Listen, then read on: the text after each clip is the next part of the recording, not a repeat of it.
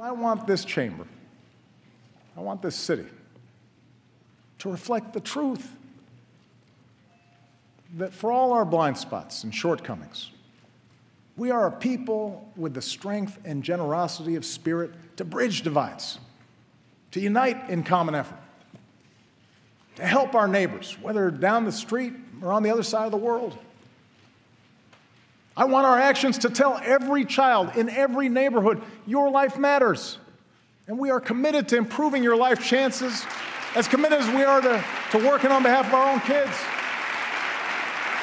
I want future generations to know that we are a people who see our differences as a great gift, that we're a people who value the dignity and worth of every citizen. Man and woman, young and old, black and white, Latino, Asian, immigrant, Native American, gay, straight, Americans with mental illness or physical disability. Everybody matters. I want them to grow up in a country that shows the world what we still know to be true, that we are still more than a collection of red states and blue states, that we are the United States of America.